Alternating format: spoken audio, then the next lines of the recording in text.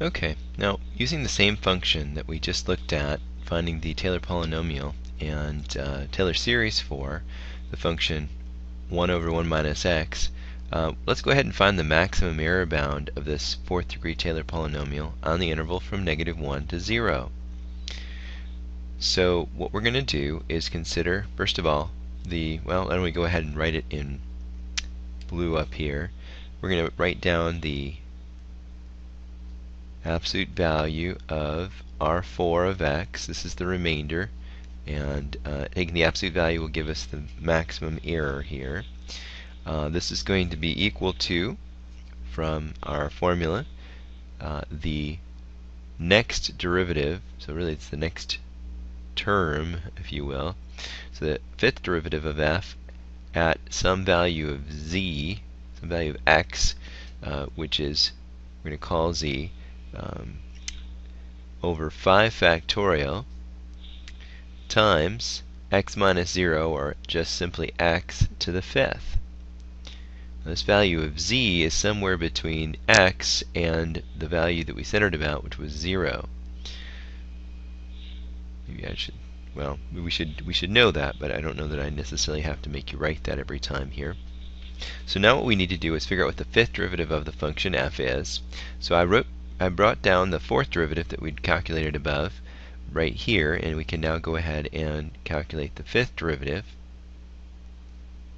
of f at x, which here, if you use the form that's, well, essentially here, if you get rid of the negative signs, it's just positive 24 times 1 minus x to the negative fifth, multiplied by negative 5, or really multiplying, yeah, through by negative 5, you end up with a negative 120 times 1 minus x to the negative 6 times negative 1, which simplifies to 120, positive 120, over 1 minus x to the sixth.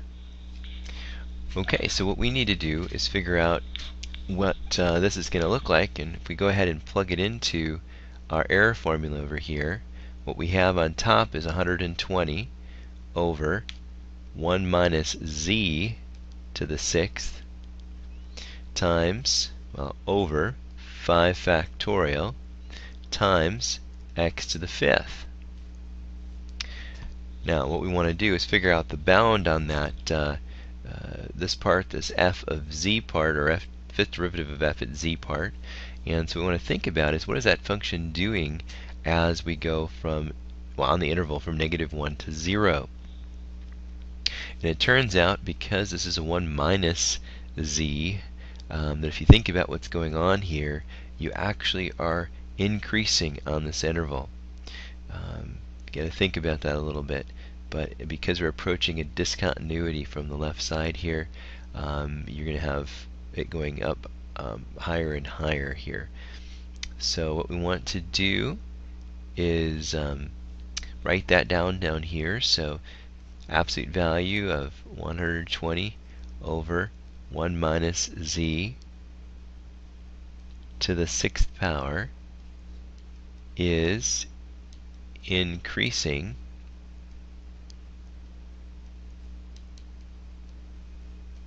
on the interval from -1 to 0. So its maximum value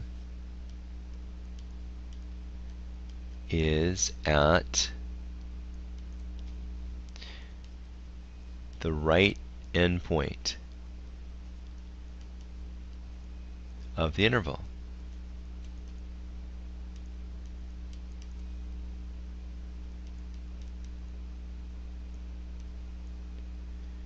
Okay, that means that the absolute value of 120 over 1 minus z to the sixth is less than or equal to, at the right endpoint, that would be at 0. You're going to get 1 on the bottom. So you end up with less than or equal to 120. In case you wonder why I know, or how I know this is an increasing function, consider that every derivative so far has ended up being a positive value. at least on the interval that we're dealing with here. When you subtract a negative, it's going to become a positive value in the denominator. And even if it were an odd power, which the next one would be, the derivative of this one would be have an odd power, we still are going to have a positive derivative of this function, and so we know it's going to be increasing. So you can look at the graph of it as well. I'm not going to make you write down the derivative here to show that it's decreasing or increasing, although it would be very helpful to show sometimes, and I certainly would encourage you to do so, both for your own peace of mind and also for clarity's sake. So let's go ahead and replace this value down in the expression up here, replace the expression with 120, and proceed with this comparison. So what we're going to do is maybe copy what we've got up here down below. So let me select that and copy it down below. Maybe I'll just take that piece,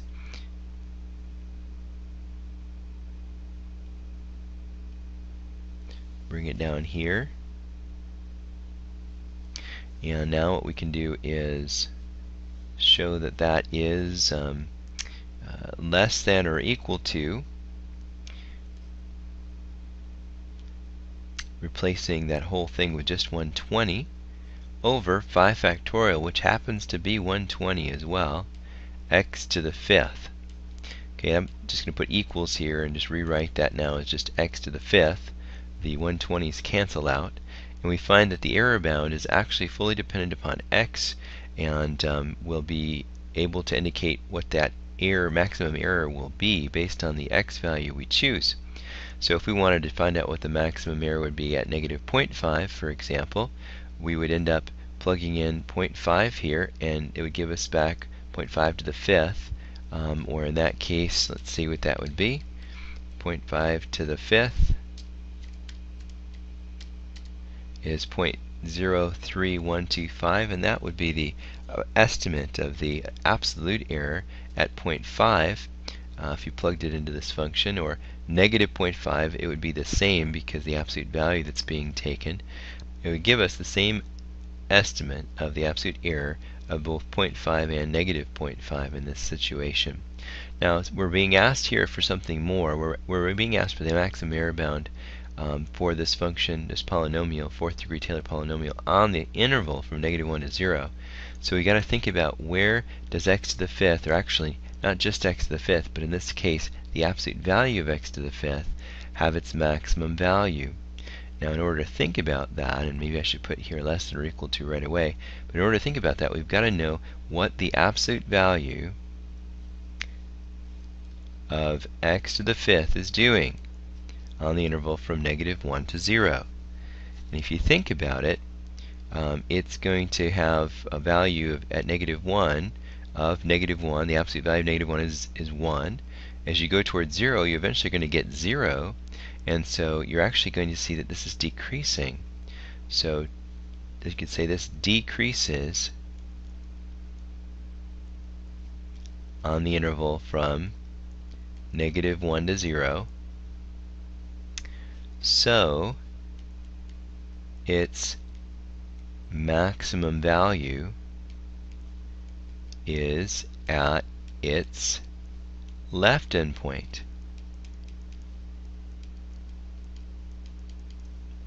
So in this case we can say that this will be on this interval less than or equal to, putting negative 1 in there, we're going to end up with a 1. So maybe I should put in there what we've done. Maybe create the absolute values, negative 1 to the 5th, which equals 1. So this is on the interval from negative 1 to 0 that we're going to be able to specify the maximum error bound. There is 1.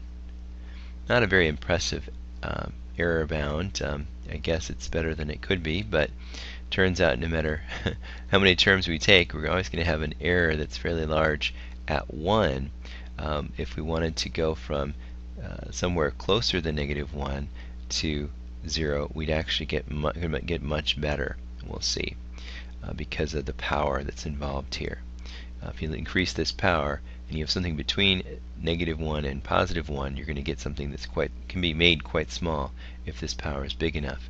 But 1 and -1 will both give us an estimate of 1 every time.